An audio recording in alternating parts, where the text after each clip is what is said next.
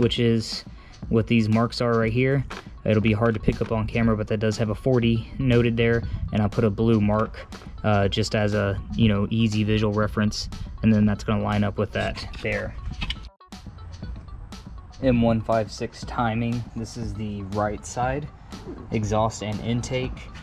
This needs to be pointing up and down in correlation with the actual cylinder head. So this needs to be facing more towards the intake, and then this needs to be also facing more towards the intake.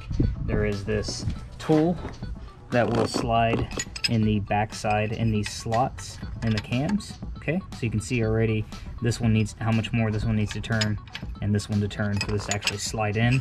Once we get this locked in, we're going to then use this tool and get this set up and locked on right here as well.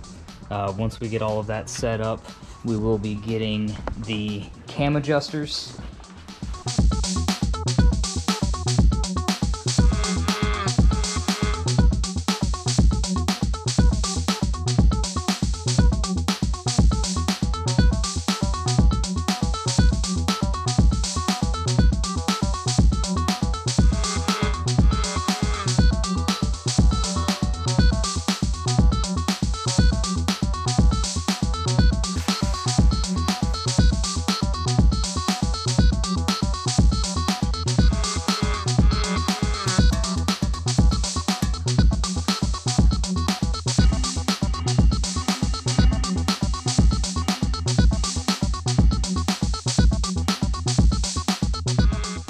Okay, so we got everything all set up.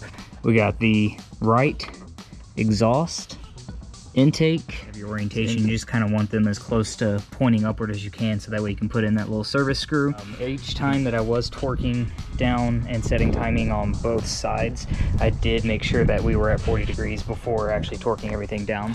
And timing is complete. Just as a precaution, I am going to rotate it around several times, recheck timing. I want to make sure everything is still